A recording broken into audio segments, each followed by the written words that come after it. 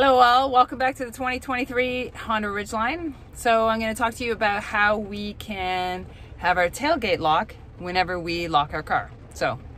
And we're at home. I'm going to go to settings. From settings, I'm going to go to vehicle and door setup. So with door setup, I scroll down just a little bit and hit door setup. Now I scroll down to tailgate power locking. Right now it's disabled, so I want to enable it. It asks me again, okay. And now when I lock the car, when I lock the truck, it will also lock my tailgate.